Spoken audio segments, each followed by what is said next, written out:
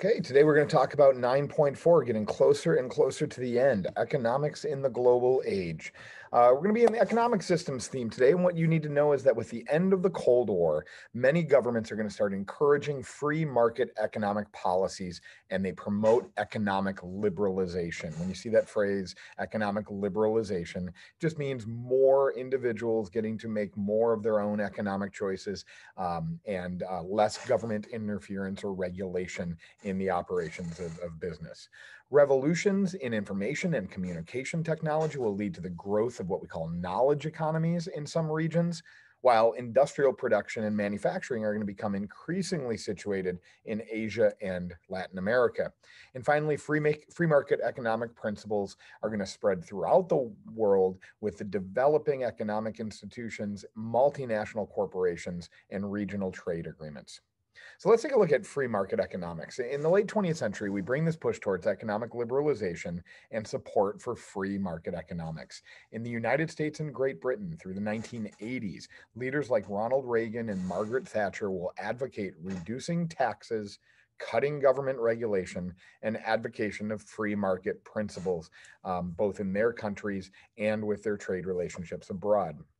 Corporations will also take an opportunity with reduced transportation and communication costs to begin to offshore manufacturing to places that offered cheaper labor and fewer government regulations, in particular things like environmental regulations that would raise the cost of doing business.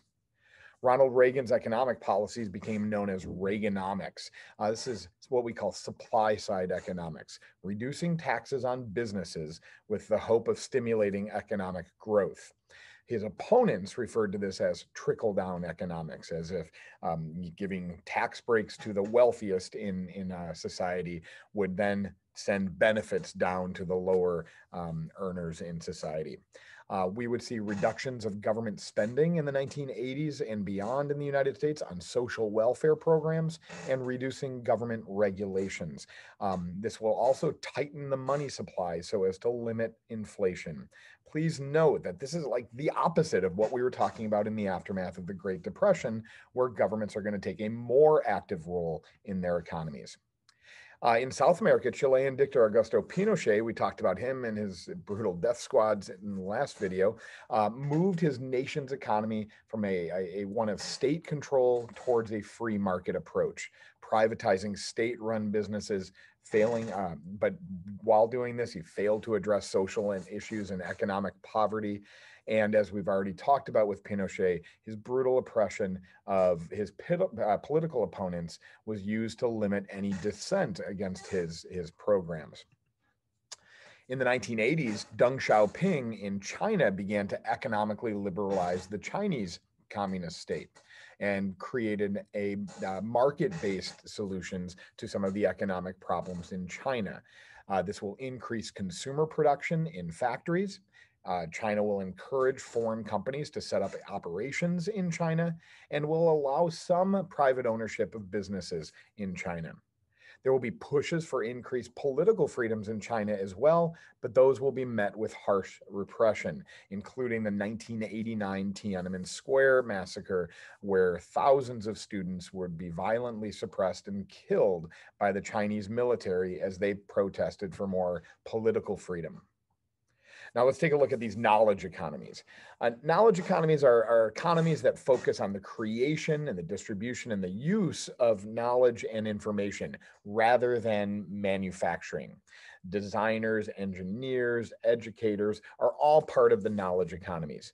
In the United States, we're going to see this manifest in technological developments based in and around Silicon Valley in California. In Finland, economic growth through this knowledge economy with a focus on sciences and technological development, especially in the area of mobile phone technology and cellular technology. In Japan, a strong focus on manufacturing evolved into the development of a knowledge-based economy in the late 20th century with some of the developments of the world's most innovative technology companies, including Sony and Nintendo in Japan. As these knowledge economies have grown in some areas, we see shifting manufacturing locations to Asia and Latin America.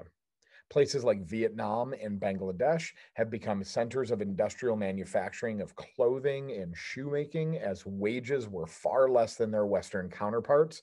And so we end up seeing massive factories that bring in thousands of workers to manufacture at very low wages. In Latin America, manufacturing is going to grow tremendously, especially after the NAFTA agreement, the North American Free Trade Agreement, and the Central American Free Trade Agreement. These agreements will allow goods to be manufactured in countries like Mexico or Honduras and brought to the United States with few economic barriers to trade. Now, the late 20th century is also going to bring a growth in regional organizations and transnational trade agreements that encourage these free trade practices between member nations. To know a few of them, the GATT, or the General Agreement on Tariffs and Trade, signed in 1947 in the aftermath of World War II, nations would agree to limit tariffs. Now, this is mostly the United States and Western European allies. Remember, this is that idea of the United States that has existed since Woodrow Wilson, that the more nations trade with each other, the less likely they would be to go to war with each other.